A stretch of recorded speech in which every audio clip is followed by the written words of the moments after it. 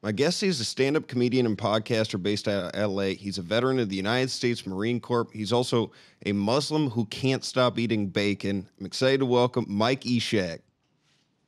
Hello, everybody. What's cracking? What's Thanks for popping? coming on, buddy. Thank you, buddy. It's good to see you again, man. See those beautiful blue eyes. Yeah, buddy. Are you in Toronto right now? I am in Toronto. I'm doing the Backroom Comedy Club out here. 4 Okay. shows. I didn't know if you were doing House of Comedy or one of those yucks, or is it your No, first time working in Canada? no. I did a House of Comedy in Vancouver, West. opening for Tricks, Oh, yeah. and then I also did whatever the House of Comedy in Vancouver was before, Laugh Lines. I've done that like a few years ago. Oh, nice. Yeah. I So still haven't same done building. Canada at all. Dude, I just worked with this guy from LA. He's now in LA, but he's originally from Calgary. Brett Forte is his name. And Canadian comics, dude, they're fucking good.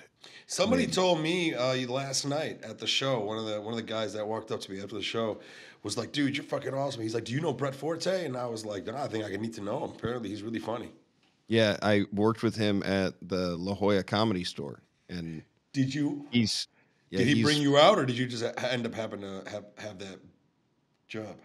I went there was like sort of a, how do I say this on air? That's I I was booked for something, and he was also booked for essentially the same thing. Ended up working together, but it was a blast, man. Yeah, He's a that's good. strong comic and funny fucking guy. Really good Nice. dude too. He's just like hustling and out in LA, but it was a lot of fun, man. Before we jump into just like the interview piece, if Sure. you are watching us on YouTube, make sure to hit that like button, subscribe, hit the notifications bell. We also are on Patreon, patreon.com/FNFpod, so make sure to support us. Mike is on YouTube as well, so check out his YouTube channel. But you and I met, we have this sort of a weird connection because we know some similar people from when you started, but we met during Seattle International Comedy Competition. What do you think of the competition? It was funny because Angelica is here. She lives in Toronto, so she came last night and did a guest set. We competed with her. I thought it was great. I think the thing that I took from it the most was I've never been in a competition where you're at it for literally 1 month. It's a 1 month long competition, and if you start from the top and you make it all the way to the end, I think the biggest thing that I learned, because you get to see the same comics perform over and over and over again, you get to see how each performance handles a crowd that doesn't vibe with them, and then how their energy changes when the crowd does vibe with them. And then Yeah. it made me learn, oh, so it's not only me. It's not only me that turns into the Hulk when the crowd is vibing, and then my performance and my body language and everything that I deliver is way better, way different. I'm looser. I'm willing to add more tags, try newer stuff. Uh, it is very interesting because I thought it was just me, but then when I saw everyone else have those mediocre sets, right, and then see their body language and how they're saying their jokes, and then when they are having a set where the crowd loves them, and then watching how their performance and everything about their set changes. So I think that's the thing I learned the most. Oh, for sure. Shout out to Taylor Clark too. He's running the competition right now, and Yeah, John Taylor. Fox, the OG who's been running it. But no, What do you I think would about it? say, yeah, a lot of similarity. I think just the duration of it, like being consistent across shows like that, it's really hard to do. And Yeah. exactly what I think the hardest thing was like when you go up during a show, when there's 12, 14 people on a show, I mean, it really changes what that set's going to look like. And there were certain nights where it's like, once an audience has seen 12 people, they're kind of tired and they're, Do you really think that's what it is? Or is it that they're tired, or is it that a comic comes in before you, breaks the room with the joke in a way that raises the laugh bar? That's how I look at it. I don't look at them as that they're tired. I look at them as that they have been acclimated to a specific type of laughter. And it could have been the comic before you just was vibing with them better, and then he hit that note, and then you come in after with a different energy and you're just not hitting that note. Sure. I think it's both. I do. Like, I think there are situations when, like, when you have 14 people, I did a show earlier this week where it was like there were 14 people on the show. Like and a showcase show.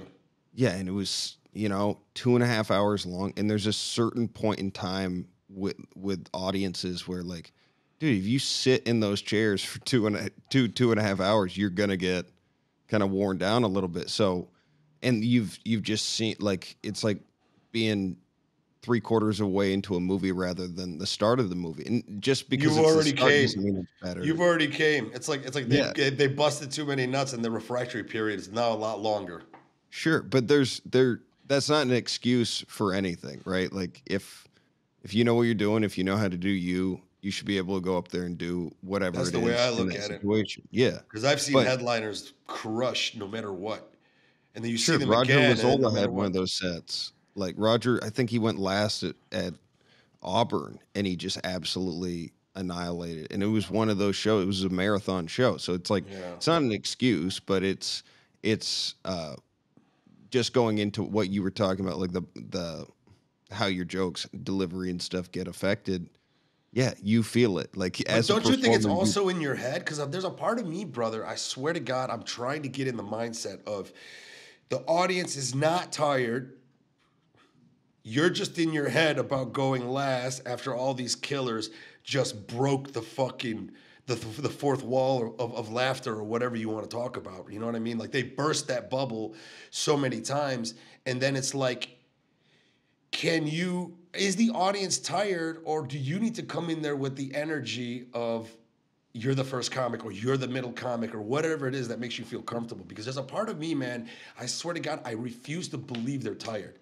I look at it like they're not tired, that other comics have hit this level of laughter, and they're seeing the laughter come in closer succession because each comic is doing a showcase set.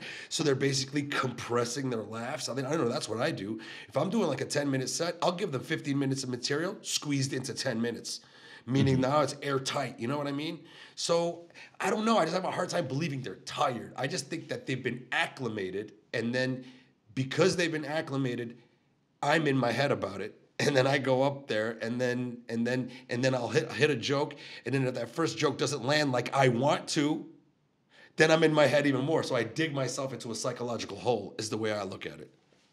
yeah, it's definitely, unless you do stand up, like, it doesn't make sense what the fuck we're talking about at all. No, I know, we're boring everyone. And I think a lot of people that watch and listen are really into stand up, but yeah, there's so much.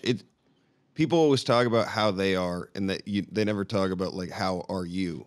Like, when you're going on stage, mindset, headspace, and shit like that. And I think having good headspace is critical. Like, you have to control what you can control, but at the end of the day, to me, it's a two-way conversation, and sometimes that conversation channel isn't open. Like, I did have the mindset for a while of just, like, always being like, you know what, this is me, what do I do? And then I did a show with one of the best comedians I know, and it was like 5 people in a terrible bar, and I was like, oh, there is such a thing as an unworkable environment. Like, this is somebody that has killed in every room possible, and there's this distribution of types of shows that there can be. And I'm not saying that's what it was for Sick, but there are shows that exist that, like, everybody's going to do terrible on.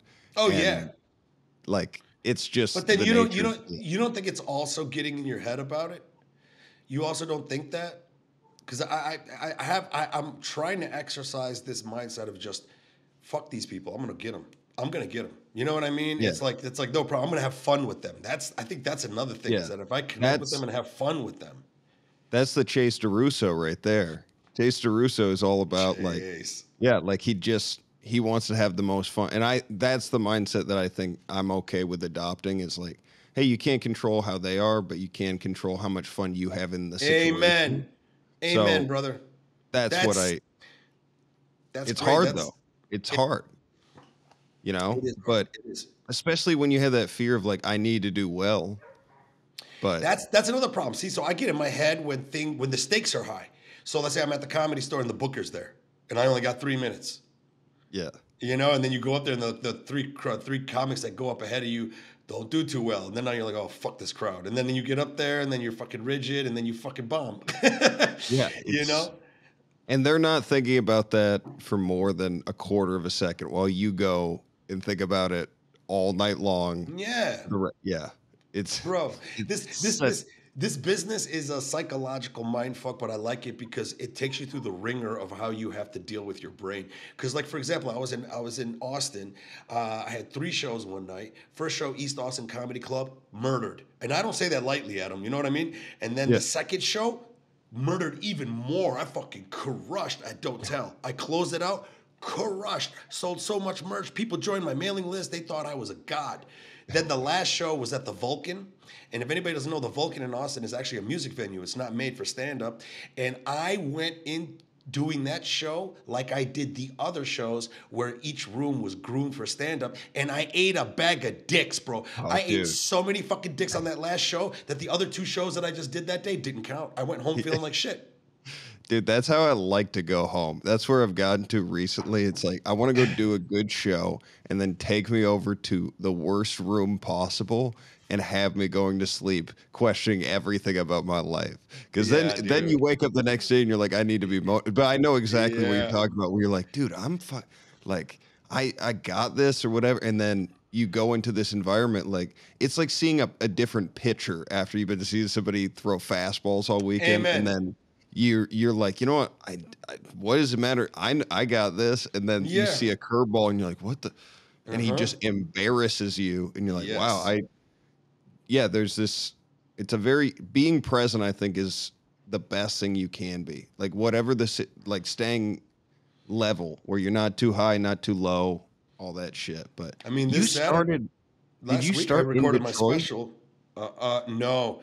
Well, disclaimer: I started doing comedy, doing improv at the Second City in Detroit back when it first started coming up in the early 2000s, and I was very lucky to be doing it back then because I went to Second City, Detroit, in a moment where every fucking killer in the world was being born. Tim Robinson, Sam Richardson, Keegan Michael Key, Mary Beth Monroe. All these people are on TV doing fucking big things, and these are people that I performed with and learned with, and then a long story short, I created a web series which mocks a reality show, and I did it so well that it looked like a real reality show, and then that got me work on real reality shows. So that's what got me to Hollywood. So I started producing reality shows for roughly 5 years. And then I went to Indonesia, had an intense mushroom trip, met God. It's a woman. And then she told me to go back to comedy. She told me how to reinvest my real estate. And fast forward 6 years now, I'm in comedy. I'm headlining. I just shot my special last week and I own 16 homes. So that was my journey to comedy. It went from Well, that was 30 seconds. Let's break this down a little bit. Like you and I connected because we knew mutual comic guy that's taking me on the road a little bit, Dave Landau. And I was curious, what you guys started at Second City together. He What was was in Dave my Landau? first class. Yeah, what was he like at that point in time? He was funny, man. I think he found out after taking that first class that he wasn't going to do improv. He was mainly a stand-up comedian, right? And I can't remember how long he's been doing stand-up, but Dave Landau, man, for as long as I've known him, he's had 45-year-old energy. He's always been the guy that he is now. He's never changed, dude. Like, he's funnier. Of course, he's matured and stuff like that. But even back then, when we would talk, he would talk to you like he was somebody's father. You know how Dave Landau Really? is. He's got that Yeah. voice, you know what I mean? And he was very funny at improv. I remember when we were doing improv, he didn't play characters. So I was always like the actor. So I was playing different characters. You know, every time I was this person, that person, different body postures, pretending I had glasses, being a nerd, a scientist. He always played Dave Landau, and he always played like the straight guy that was so matter of fact, and he would just say little short matter of fact things in scenes, and it would be so fucking funny. And that's how we connected, man. That's how I've known Dave. But then it wasn't after that class. He wasn't doing improv no more, and I was just staying with improv, and I graduated, and I was also an understudy. So yeah, but Dave Landau is he's an OG, man. Oh, for sure. So you were in the Marines? Did you do that after Second City? No, I was in the Marines first.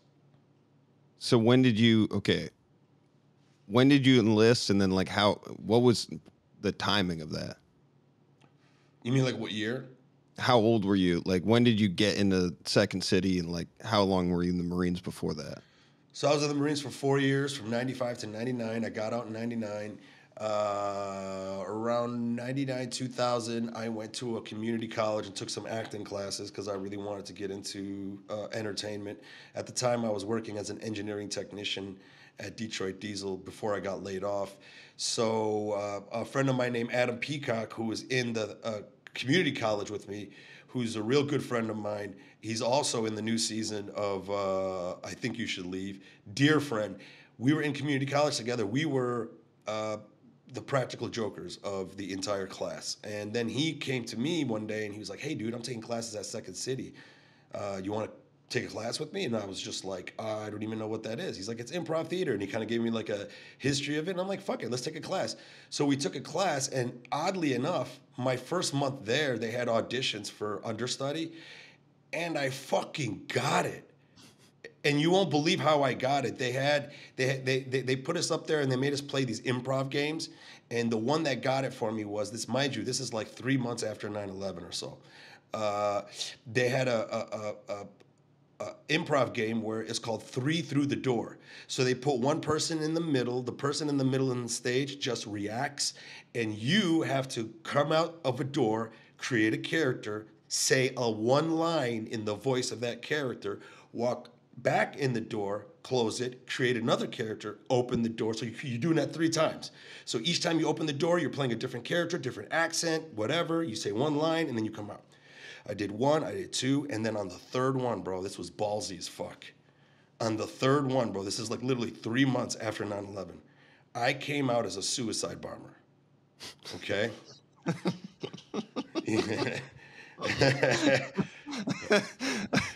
Bro, but this got me the audition.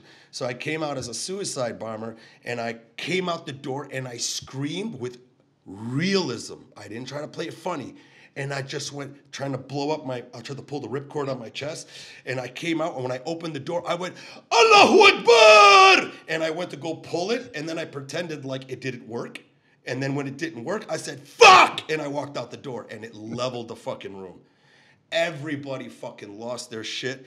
And then one of the improvisers, Jeff Fritz, who was one of the judges, who's also an improviser, he's like, dude, that's how you got it. Because we were like, if he's ballsy enough to take a risk like that and know how to make it funny, we got to make him an understudy. So my movement through Second City was oddly really fucking quick.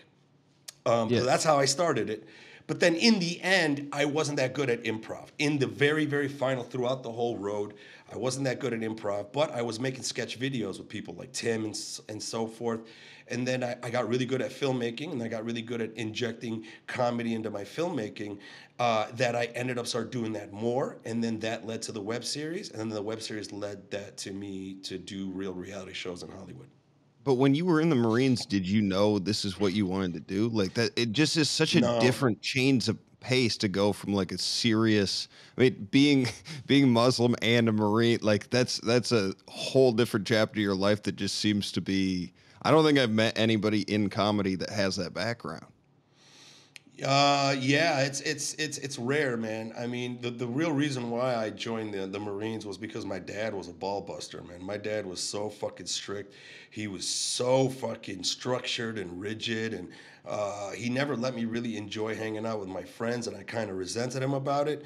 And even my mom told my dad, she was like, "You need to let up off him, otherwise one of these days he's gonna try to like leave or something." And my dad would not listen to my mom, and my mom's begging, just, but he's a man, let him fucking. I mean, by the time I graduated high school, my curfew was 9 o'clock. Take that into consideration. That's how strict this guy was. He robbed me of my childhood because he was so fucking strict. And then, one day, me and him got into a fucking fist fight. I punched my dad in the face for the first time. And I remember once I hit him in the face, I was like, what the fuck am I doing? And then I crouched down on the floor because I felt like really bad. And he threw all my clothes at me. He kicked me out of the fucking house. My mom was crying. My sister was crying. The fucking cats ran in the basement. My dad fucking like just lost it, kicked me out of the house. And he was like, if you can't follow my rules, why don't you join the Marines? Follow their rules. Next day I signed up. Damn. So the Dude, next day I that's a signed weird up. feeling when you realize that you're stronger than your dad too. I know. Like, it's a weird feeling in the development of a man. Like I remember I had a moment with my dad where it got kind of heated like that, and just like looking him in the face, and both of us it didn't come to blows like that, but I did have that happen with my older brother once, and he used to fuck with me like bad constantly. How much older? There was one day, 2.5 years to the day. Okay. And it was like, once I was like 15 or 16, he tried to do it one time and I lit him up, and the whole dynamic changed. Yeah. Since then. We were like, yeah, your balls dropped. yeah. My younger brother did it to me too one time too. Like he did jujitsu and like martial arts and stuff. One time I tried to fuck him and he kicked me in the chest, dude, like off of a boat into water. And what the fuck just happened to me? And then I don't think I really ever fucked with him since. Like once somebody gets you good, you're like, yeah, I don't have that power anymore. Like when you hit the water, you're like, now I know how my dad felt. Dude, now I know how my brother felt felt. in the chest too, like it was like out of a movie or something. You're never that's great. to be kicked in the chest. Was there people on the boat that witnessed it? Yeah, everybody saw. He embarrassed me, dude. How much younger is he? He's 3 years. 3 years, So, yeah. So that you were like, oh shit. I was like a senior in high school, bro. If I was your age, I was going to the Marines. You know, like yeah. He was that's great, bro. It was crazy. But so, what was the Marines like? Oh, here I forgot to tell you, man. Like this is the funny part. Like I remember. So my buddy, who's a real good friend of mine, he's Egyptian, and he is also very religious. He's very melodramatic. Ever since we were a kid, he's so melodramatic about fucking religion. This to me is really funny because we were working the same job, and then later on, I was like, take me to that payphone. This is back when we had payphones. So I called the recruiter, and on the phone, I asked the recruiter, I'm like, hey man, my dad kicked me out of the house. I need someplace to go. I want to join the Marines, right? So when I got back in the car, my good friend D, he was like, I'm not taking you there. And I'm like, no, you're taking me there. He goes, no, I'm not. I go, why? He goes, you're not joining the Marines, bro. And I was like, all right, dude. So I got up and I started walking. And then he pulls up next to me. He's all right, just get in the car, but just get in the car. And we start driving. Then he starts getting melodramatic, like religious. And he looks at me and he goes, you know what, bro? I think God wants me to drive you there for a reason. I was like, yeah, why? He goes, I think this is supposed to happen, bro. This is supposed to happen. I'm supposed to drive you to the recruiting station because I'm going to talk you out of it. And then we get there, and that motherfucker signs up with me. No way. Yeah. Oh, like, where's God now, motherfucker? I'm like, what the fuck? I thought you were supposed to. But I signed the dotted line, and then he ended up signing with me. He's still a Marine today. No. He got out the same time I did. But then we joined on the buddy system and we went together. And it was really funny because then my mom and my dad were mad at me. And then I also had his mom and dad mad at me because they're all blaming me for making him go. And then that ultimately got my mom to divorce my dad. So once I joined the Marines, my mom said to my dad, you killed our son. I want a divorce. Because that had to have been crazy for them. I mean, where were you deployed? And you're Muslim. And that's the thing, right? That's my mom had every reason to be worried because, like, if you're a military person in the Marines, I mean, I have a joke about this that I'll say, but you guys should probably see me. But in the end, it's like the thing that's a conflict from being an Arab American Muslim and a United States Marine. It's like, dude, you're probably gonna end up going to a country that you're from, and then you're probably gonna have to fight those fucking people, you know. So like, there's kind of that conflict, and then not only that, the idea of my son joined the Marines, and now he might die in a war someday. So I think that's like what really like made my mom go, fuck you to my dad, because she was like, for years I've been telling you, lay off this motherfucker, and now he's done the worst thing I possibly could think he could do. Do you think that experience though, like, got you to where you're at today? Like, it was necessary? It was very If you weren't- necessary.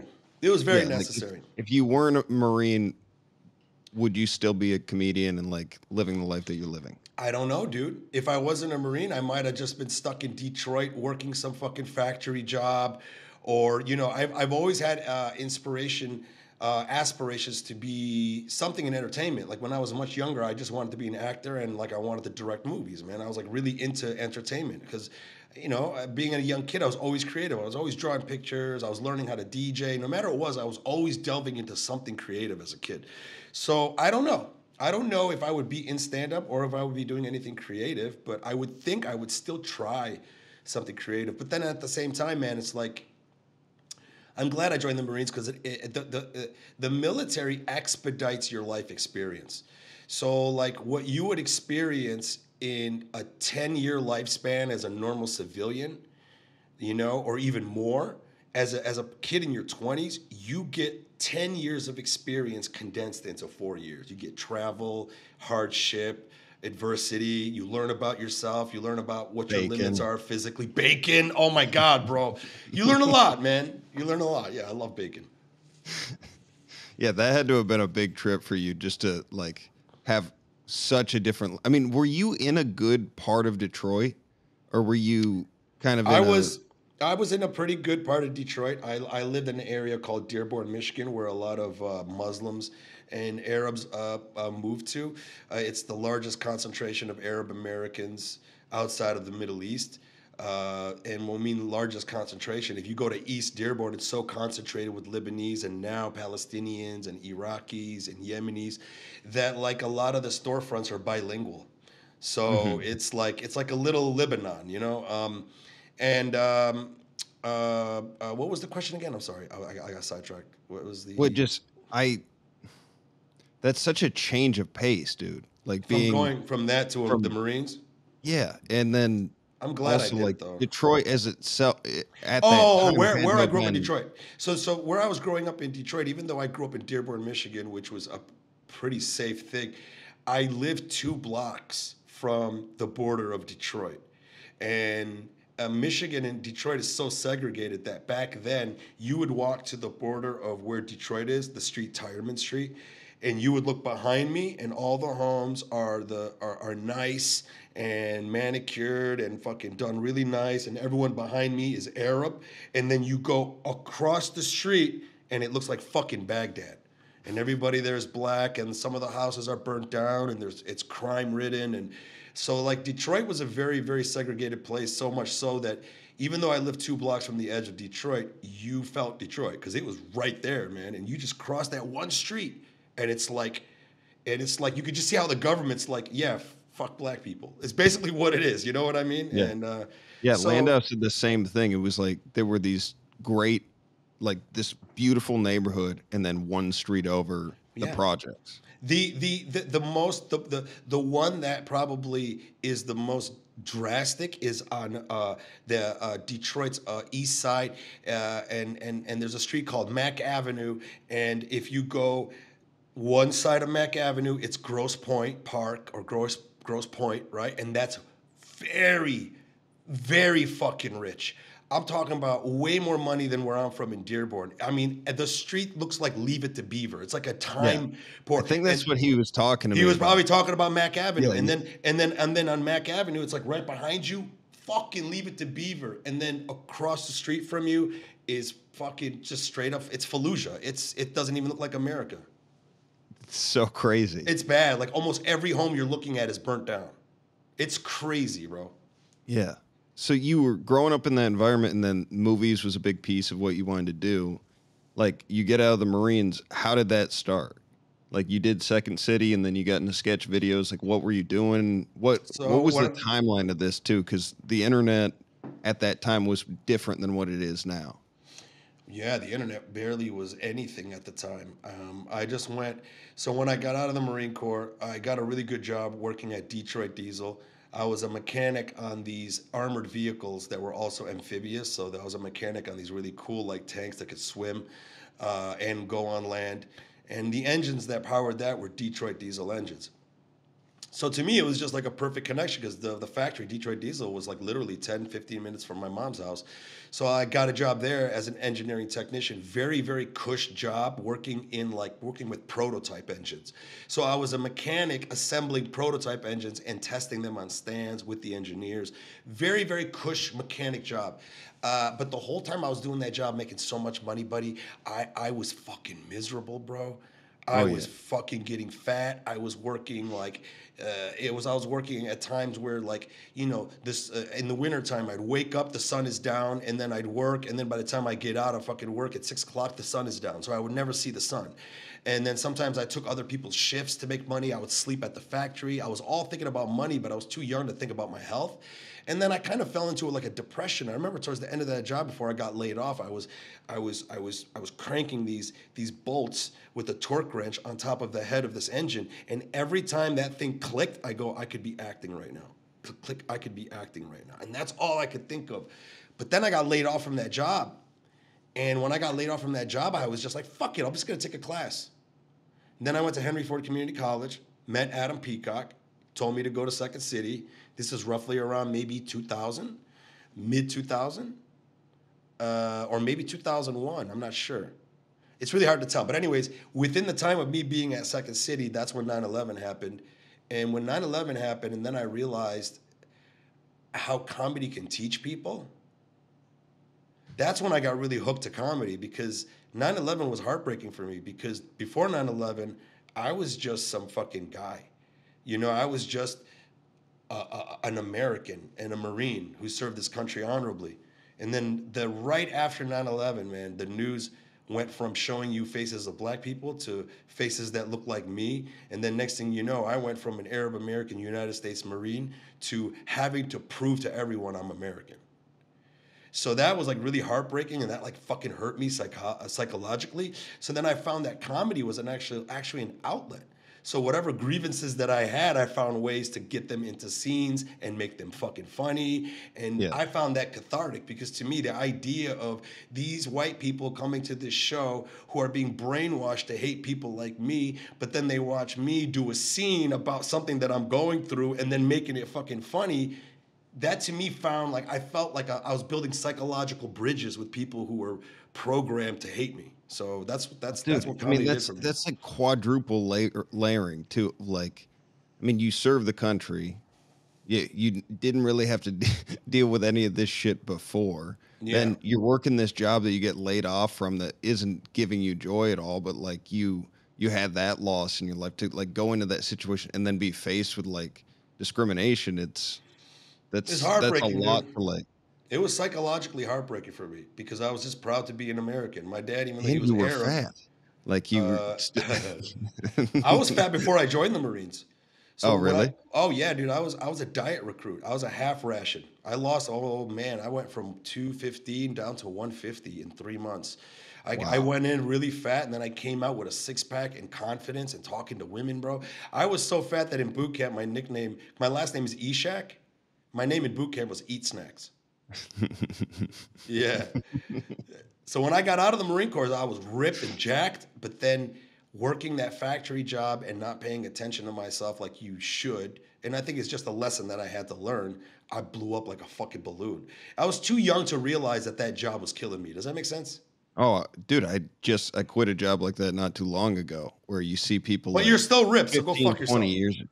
Yeah, well, it's 15, 20 years into it, people like they lose themselves. That paycheck is like so comfortable. I lost myself in just a span of 2 years. You know what I mean? Yeah. And that they have like snacks and the lunchroom and everything. Like, it's easy if you're unhappy in your life to just like, fill that void with different things. I didn't know I was unhappy. I thought I was doing all the right things. I was doing the job, making that money, and fucking bringing in fat paychecks. It's just too Sure. young to get the bird's eye view of like, dude, go for a run. How come you're not working out anymore? Well, you know, and Yeah. so, but I was falling into a depression that I didn't know I was falling into. So then you make these movies though when you go to Second City, and how does that launch you to getting to LA? Because you weren't doing stand up, right? Like you didn't do stand up before you went to LA. Nah, man. What really did it for me was the mushroom trip that I had in Indonesia. I've said this story on many podcasts. This was the thing that actually, brother Adam, I'm telling you, bro, this here is the defining moment of my life. I was working on this hit show called Swamp People on History Channel. The show was fucking awesome and fun to work on. I got very lucky that everyone on the team was fucking cool and fun. We partied and hanged out with each other. I kind of had like a family, right? And I was also satiating my creative side and my filmmaking side because I was tasked to be assembling and producing episodes. It was almost like a dream, right? And you got this from the viral or the online stuff that you had Yeah. made? Like that's how you got this job? Yeah, the show is called the Ed and Mo Show. It's called Ed and Mo Show. If anybody wants to see it, it's edandmoshow.com. I created it maybe 13, 14 years ago. It's a mockumentary fake reality show that follows two losers from my hometown of Dearborn, Michigan, which has got a lot of Arabs in it. And the main character is a guy named Mohammed. He was a fat Lebanese immigrant who can barely speak English, which is like if you hear him talk, it's really funny. And then his best friend is a white kid named Ed, who is what we call a Wayrab. Yeah. It's a Yeah, white yeah, kid yeah. who's acting and wants to be like an Arab, right? So it's a really, really funny show. We actually predicted Postmates. So before Postmates, the storyline is these two guys decide to start a business called We Get It. If you call us, we'll get it. Get it? So, and then everyone in town thinks they're fucking idiots. But, so we predicted Postmates. And that web series, got me work on real reality shows. So I was working on this reality show at Swamp People and History Channel. And And I was, just for context too, like that was before YouTube, right? Like that was no, that just a was during YouTube. website. Oh, Oh, no, it was it during was the YouTube. start of YouTube. Oh, yeah, I think YouTube started, man. YouTube was around like 2001, 2002, bro. I think it started 2006, if I'm remembering right. Okay, maybe 2006 then. Okay, so then 2006, because the web series came out in 2007. That makes sense. No, Okay, so you were like, I'm sorry. The first video I made was actually called MTV Cribs Arab American Style. That was the first video that I made. Guys should look it up. MTV Cribs Arab American Style. It's a 13-minute video where I made it look like MTV came to Dearborn, Michigan, and showcased some fat Arab loser guy, and he's showing you his three-bedroom bungalow in Dearborn, Michigan, and the whole time he's trying to convince you it's not his mom's house. So it was really, really funny. It's a very, very funny. That's the one that put me on the map. When that video blew up around 2007, that's when I got the inspiration to take those two characters and spin off the Ed and Mo Show. Does that and make how sense? did you learn how to do all that production stuff? All by myself, bro. I'm a what you call an autodidact. I'm like somebody who's a self-starter, self-learner with everything that I do. So, like when I was in Second City, man, I would spend my nights. I was living in downtown Detroit above a fucking hopping bar that I was also a doorman at. And my friends would fucking be texting me from downstairs at the bar, be like, bro, we're fucking party. We got bitches. And I would not leave. I was just so addicted to learning how to edit and make videos. That's where my mindset was. So I delved in it very deep and I taught myself how to edit. I taught myself how to shoot. I was on forums, learning from people who are experts and stuff. I was addicted to the internet for information, especially when it was first coming out. Because This was such a different point in time with the internet too. Like, yeah, there was no distractions. Websites and like that, but there was no like, distractions. You didn't have like these. You didn't have Reddit at that point. Like you didn't have TikTok. You didn't have No. Instagram. You didn't have things that are on your phone that would suck your fucking goddamn attention away with monotonous entertainment. I mean, when the internet first started popping off, it was basically, bro, the library is here. It wasn't like entertainment was here. Does that make sense? Mm-hmm. So like the internet for people like me who grew up without it, when that thing was popping off, I was just addicted to the fact that I could get any information I want. I can go on a forum and talk to a real camera guy in Hollywood, and know what I'm talking about? It was Yeah. like there was what I'm talking to a guy who's actually editing TV shows, and he's telling me what program to use and how I can fucking do this. It was a different type of internet. Right Dude, now, I was doing the exact opposite. We were just doing drugs at my house and there was this chat. but you're younger replay than thing. me. Yeah, yeah. We were just getting Chat fucked roulette? up and like, no, not chat roulette. There was this IP relay was what it was. It was like this tool for people that were deaf to be able to make phone calls, and you would call some random person and you'd type in what the operator had to say on your behalf. And dude, there was crazy stuff on the internet. Like There was. It was incredible. So you could tell this person to say, like, I would call you just as your buddy, and you'd answer the phone and be like, hey, you have a call IP relay from Adam Tiller, and you'd answer it. And I could tell that person to say whatever the fuck I wanted. Did you have to pay for it? It was free. Because it was That's what I'm saying. Everything was free back then. Yeah, dude. It was Wasn't it crazy?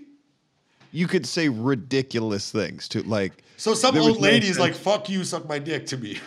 100%. Like anything you wanted to say. Like people think Chat GPT is like ridiculous or whatever. I could tell her to say it was some old lady saying the most disgusting, horrible things possible. I didn't even know about this shit, bro. It was tight, dude. It was a lot of fun. Funny. Well, because think about it. The time that we got on the internet, you were a kid. I was trying to start a life. You know what I mean? Yeah. So to me, I was done with playing. I was all about like trying to make something with my life. This is how I became a man, dude. It's just like sitting behind a Dell in my parents' fucking computer room. Yeah. So to cut to the chase, I was at Swamp People, working that job for roughly 4 years. Then one day on a vacation, I went to Indonesia, where my family's from. Even though I'm from Yemen, Yemenis have a long history of being in Indonesia, even predating Islam. There's a long history of Yemenis living in Indonesia and keeping their culture. And some historians think that's why Indonesia is the largest Muslim country in the world, because they believe that when Islam started spreading in the Middle East, the Yemenis were already acting as a conduit throughout Southeast Asia because they were living there. Does that make sense? So I understood some of what you just said. Okay. You're good, though. Keep going. So, Yemenis have been there forever. So my family lives in Indonesia, and I've been going to Bali ever since I was a kid. So in 2015, I believe, 14 or 15, I went to Indonesia for 1 whole month. And then 2 of my buddies from Dearborn, Michigan, who created the web series with me, Mike McGettigan and Sean McGettigan, came out to Bali for 2 weeks with me, and then I showed them around. And then one night, it was Friday the 13th, full moon, and on Bali, they were having this beach party with fire dancers and DJs and drugs and everything. And that island is very close to the island of Lombok, where magic mushrooms grow everywhere wildly. So I ate 10 grams of mushrooms on an empty stomach. I really wanted to trip out. Now, mind you, I've tripped out a lot before, but this was the time when I was ready to really take the heroic dose. So Terrence McKenna says the heroic dose is 5 grams. I took double that. And I fasted the whole day, so it really hit me. What time did you take them? We took them roughly around, I would say, maybe 7 o'clock. We ate them on an empty stomach, so it would hit us really quick. And then the idea is that after we ate it, roughly 20 minutes, we'll order something light, like a salad, so that we could at least have some nutrients in us for the rest of the night, right? Because I'm fasting the whole day. Bro, when my fucking salad came out, that's when the mushroom kicked in, man. And every morsel of food in the thing, the crouton, the salad, the fucking chicken, all had cartoon faces. When the bowl came up to me, literally, I've never tripped this hard before, cartoon faces. And when I looked down on the bowl, every cartoon face looked up at me and said, "Don't eat us!" And I slammed the fuck out of that salad, bro. And we went to the beach to party, and I hit the highest peak of my trip. Because if you ever do mushrooms, it's like a roller coaster. It's like the first peak is kind of okay, then the next peak is higher, and then the next peak is higher. Then you reach your fucking middle highest peak. And I knew it was coming because the entire world started disintegrating and vibrating. Like it was like pixelating and falling apart. Like literally the whole world's falling apart. So I told my buddy Sean, dude, I can't talk to you. So I laid down on the ground and I looked up at the sky, and the stars played Connect the Dots and connected this woman's face. So the Yeah. whole sky had this woman's face, and I flew up to her. I was so lucid that as I was flying up to her, in the middle of me flying up, I asked myself, am I flying? And then I looked down and I saw an aerial view of myself on the beach. It was so detailed. I've never tripped this hard in my entire life. And I swear to God, in the trip, I made myself laugh because once I realized I was flying, I said, fuck yeah. And then I did the Superman thing and I started like put my fucking fist out and I started flying out to the woman. And she was fucking beautiful. And she didn't open her mouth, but she downloaded all this information to me. She basically said to me, go back to comedy. The only real reason you like producing this show is your ego loves the fact that when you go back to Detroit, your friends introduce you to hot girls at the club as this is my Hollywood producer friend. He produces shows in Hollywood. So like she was giving me this clear vision. It's like, yeah, you enjoy it, but you're really good at making people laugh like you did before. And she basically said your ego just likes the boost that you get to walk around saying you're a Hollywood producer. She said, go back to comedy. At the time, I had 4 rental properties, and she gave me an entire blueprint of how to reinvest my fucking portfolio so that I wouldn't have to work for people. So basically, she was like, go back to comedy, reinvest your real estate, get financially free, and just pursue comedy. She didn't say stand up. She said comedy. Brother, right after that fucking trip, I fucking sent an email to my producer. I'm like, I'm not coming back next season. As soon as I got back to LA, I Airbnb'd my apartment for 1 whole fucking year. And I flew back to Detroit. I stayed with my mom for about 1 year and 3 months. And I went from 4 homes to 9 homes in 1 year. And were you doing stand-up at the time too? No, or like... no. I was doing nothing. I was just doing real estate for that year. Because Yeah. before that, I was doing reality TV. Right after that trip, went to Detroit, invested my entire real estate portfolio, just focused completely on real estate for 1 year and 3 months. Went from 4 homes to 9 homes, rented them all out. Now I'm financially free. I go back to LA, and now I got no work. Usually I wake up and I'm fucking having to work for someone. And for the first time, this is so weird. I could wake up whenever I want, and it took about a couple of months to finally get the wheels turning. And then I was like, you know what, dude? Let me go to an open mic. Because I tried getting my improviser friends first. First, I tried to do improv. But in LA, it was really hard to get a group of people to commit at the level that I wanted to commit at.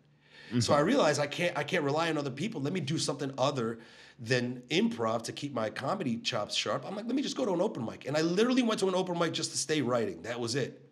I went to my first fucking open mic, bro, in LA. It was inside of a fucking coffee shop. Talk about serendipity, man. What the fuck? I didn't even think I was going to do stand-up. I was thinking I'm going to go back to improv. I go to an open mic. I do a joke about getting my phone back from a crack dealer in Detroit when I was living in this rough place in Detroit at the time. While I'm telling the joke, Dave Carter, who's another comedian, in the audience, he gets a phone call from his buddy, his cousin in Detroit. And then Dave goes, dude, it's so funny you called me. Some Arab kid's up here talking about his time in Detroit. And the guy on the phone goes, what's his name? Dave looks at the list. He goes, Mike Eshaq. The guy on the phone goes, I know Mike Eshaq. Get him on the fucking phone. So as soon as I get off, Dave Carter goes, hey, man, somebody wants to meet you. He gives me the phone. And I find out the guy that's on the phone was the guy that lived in the neighborhood of the story that I was just telling everyone in the fucking Chinese restaurant. How fucking crazy is that, right? Yeah. So me and him connect. I haven't talked to this guy in like 15 years. And the next thing you know, Dave Carter, we connect. And then there's another comic there named Ian Salmon. And Ian Salmon was like, dude, you're fucking funny. He goes, I have a booked open mic. Do you want to do it next week? And that was the beginning of me doing stand-up, bro. It was literally, I tripped out. I met God. She said, reinvest your real estate portfolio. Go back to comedy. She didn't tell me what. I go to my first open mic. I tell a story about Detroit. Some guy on the phone is from Detroit. Turns out he used to live in my neighborhood, and he knows me. It connects me to these 2 comedians, and I do my first show. And when did the social media stuff take off? Because you've got a huge presence online. Now it's starting to get there, but there's still more work to do. I think right now I got 115,000 on Instagram, 130 on Facebook. I got to push TikTok more. I'm about 20,000 on that. I think that started picking up about September of last year when I met, what's his name? Guerrero. What's his first name?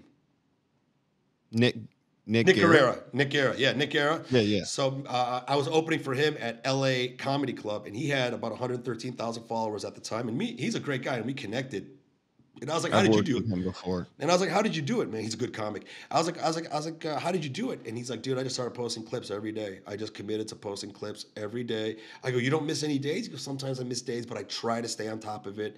And I was there for a week at the LA Comedy Club.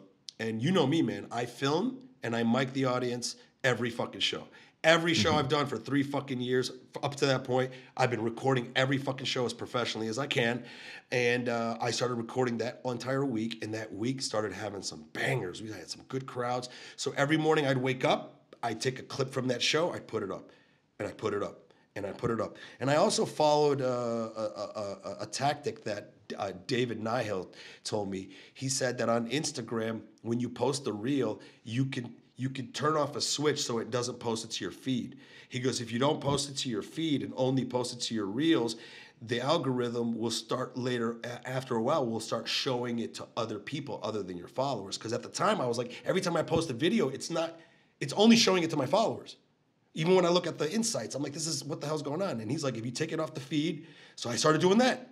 And I kept posting, and the videos were only getting 500 views, 500 views, 500 views. And Dave Nihil was right. Within like 2 to 3 weeks, next thing you know, something caught fire. And my one video about called Kids Are Terrible, which I thought was supposed to be the biggest video, somehow somebody found it. And then it got like 4 million views in like no time. And at that time, I was getting 10,000 followers a day.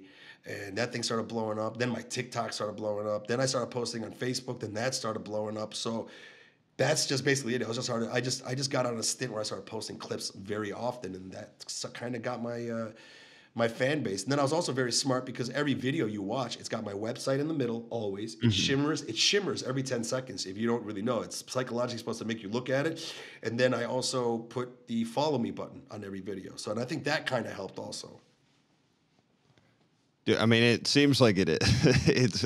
You're one of the few people I know that's able to tour across the country, and you're making strides. Like, it seems to be consistently like growth is happening, and it's happening, but also awesome, it's man. not happening. It's kind of like, it's some markets I do good, and then some markets I'm like, what the fuck happened? Like out here in Toronto, barely anybody showed up for the shows. So I'm like confused as to what's going on.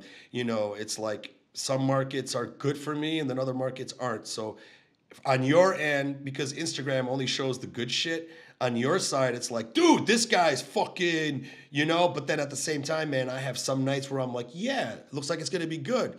Like last week in Detroit, man, I was competing with Taylor Swift and the Detroit Tigers, all in the same area. Parking was going for $80 to $100 in some of these fucking lots, and people still fucking showed up for my special because I shot it last week. And then you do that show last week where you're like, fuck yeah, I'm the man. Then you come here to Toronto, and in the 2 shows, I think I sold 13 tickets. Dude, it's a fickle game. It is, bro. So on your end, it looks great, and it is a lot better than it was before. But it still comes with its ups and downs, bro. I'm not at that level yet. Well, I want to be respectful of your time. I did ask you to bring on a story, so if we can do a quick story, and then we'll get you out of here because I know you got to work tonight. But let me cue up the story time music. I think you should be able to hear it on your end.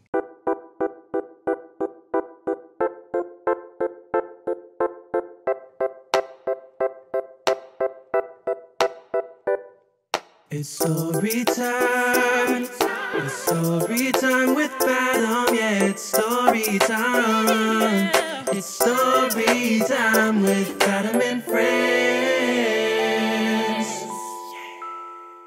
All right. Well, this is a story about one time when I was in the Marines and we were about to get deployed to go to Kosovo. When you're a Marine on a ship, it's kind of like Club Med. You don't have to do shit. Like the Navy people when we're on ship, all we do is eat chicken breast, work out, and play PlayStation. It's fucking great, right? And when you're on a ship, there's a thing called the Last Supper. I don't know if you ever heard about this before. Marines will know that they're going to be deployed to war. So when you're on a ship in the Marines, you're actively on standby. So there's always Navy ships around the Atlantic, around the Mediterranean, constantly touring in 6-month rotations. And there's always Marines on there. If anything breaks down, we're there to go in, right? And a Last Supper on a ship is when you when you as a Marine, you go to the cafeteria, and then every day you go to the chow hall. It's the same old cafeteria food. It's the same rotation, right? And you know you're going to war when you go to the line at the cafeteria, and then the guy in front of you goes, "Hey, bro, we got lobster. We got prime rib. They got all kinds of fucking shit that we didn't have before. It's just fucking great food. Shrimp scampi. You fucking name it, right?" As soon as you hear that, you're like, "Fuck, we're going somewhere." So we had our last supper, and then that night they're like, "Hey, we got the call from Clinton that we're going to be going into Kosovo because it's getting really bad over there, and we were going to go in through Macedonia." And the captain that we had on the ship was a fucking asshole, bro. This guy, he would always get on the horn whenever we would go to like a port city, and then he would just go, "All right, so everybody stay away from the red light districts. 90% of the population has AIDS.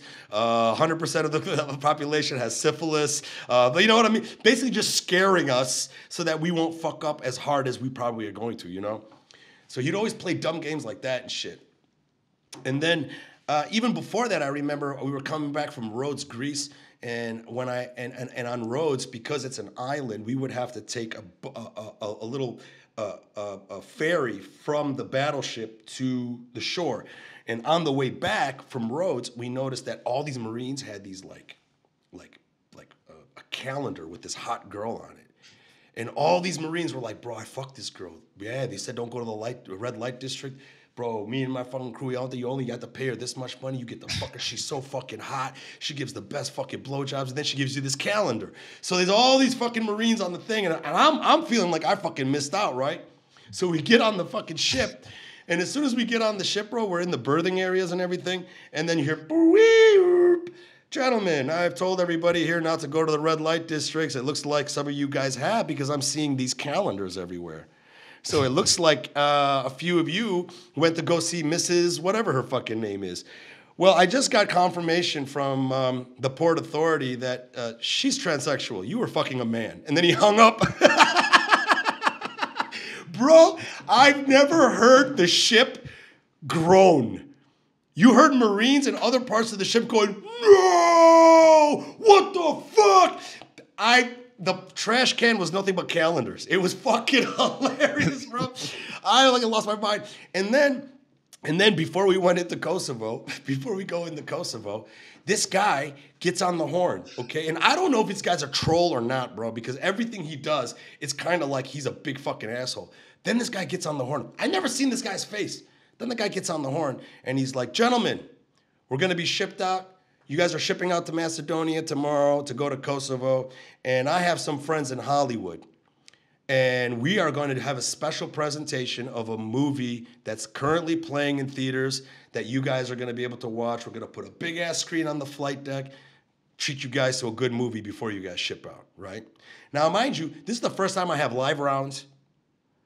Some of us have live grenades. We've never had a live grenade before, bro. Shit's getting real. They're not even telling us what we're gonna do. So we all sit on the flight deck, ammo, grenades, the fucking tanks are loaded up and all that shit. We're about to get on these boats and ship out and storm the beach, right? The next morning. The fucking movie goes up and that motherfucker shows us Saving Private Ryan. Saving Private Ryan. Do you know the first hour of that movie is them storming a beach and everybody dying? Yeah. What the fuck is wrong with this motherfucker? Bro, Marines are usually gung-ho. I've never seen a bunch of Marines go around and turn their heads and going, why are they doing that to us? This is sad. It was insane, bro. Let me tell you something.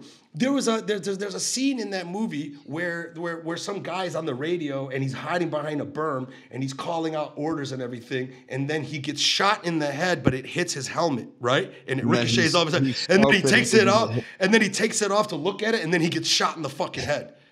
Bro, I remember when I saw that, I'm like, what the fuck is this guy doing? What a piece of shit this motherfucker is. There's a guy in my platoon, his nickname was Squirrel. This guy had re-enlistment papers. After that movie was over, we went back to the berthing area. He pulled out the re-enlistment paper in front of me and he fucking ripped it. It was traumatizing, bro. This guy was a fucking piece of shit, man. He was a fucking piece of shit. I mean, I had a lot of fun times in that too, man. I remember because I never called my family. I never called my family. because I ran away from them. So to me, it's like, why do I want to call my family? So apparently, I'm like, one day, I'm like sitting there, and the fucking captain comes in the berthing area. He's like, Corporal Eshaq? And I'm like, yeah. Now, mind you, I used to always get in trouble. So I'm like, what is it? He's like, follow me. And this guy won't tell me what it is. And I'm like, what is it? And we start going up to areas of the ship that I've never fucking been to before, bro. I've never been to any top secret rooms. I ended up walking through the bridge. It looked like a Michael Bay movie. It's all dark with glowing maps. And then there's fucking captains. I'm in the bridge. What am I doing on the bridge? I'm not supposed to be here. And the captain who's taking me, he won't tell me why. So we go into this fucking room, and then there's this room that has top secret on it. And it's just all those calendars that were in the trash just hanging on. No, one guy still had it up because he was all for it. So the captain opens the fucking door, right? And he goes in the room. He goes, I found him, Corporal Eshaq. And this kid gets up from behind a desk. He goes, are you Corporal Eshaq? I go, yeah. He looks at the paper. He goes, Corporal Michael Muhammad Eshaq. And I was like, yeah. He's like, do you have any idea that the 2nd Marine Division has been looking for you for 2 fucking weeks and they just found you? I go, what is it? He takes off his fucking comm helmet and he goes, it's your mom. I never called my mom. She found out we were going to Kosovo. So for 2 fucking weeks straight, she called every Marine division for 2 weeks straight until they found me on this fucking ship just so she could bitch me out because I'm not writing her letters. And my mom is such a fucking nice person, man. She likes to send sweets to people if they do good. Yeah. So after I had that conversation with her, it was fucking hilarious. A week after that, next thing you know, I'm seeing Marines on the ship eating sweets you can only get from Dearborn, Michigan. And I'm like, where the fuck are you getting these sweets from? And then they're like, oh, dude, your mom sent them to us for helping us find you. I'm like, this fucking lady, bro. That's awesome. Yeah, so I gave you like 3 short stories real quick. Yeah, buddy. Thank you so much for doing that. Before you get out of here, is there anything, like, where can people find your stuff? Where can people support you? And then if you have any, we're recording a couple weeks ahead of time, but if you got any dates you want to plug? Okay, well, the best way to find me is I'm Mike from Detroit on everything. My site is mikefromdetroit.com. If you go there, all my social media links are up there, my YouTubes, my Venmo, my Facebook.